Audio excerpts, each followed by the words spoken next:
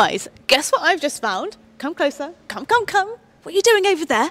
This is a binnacle.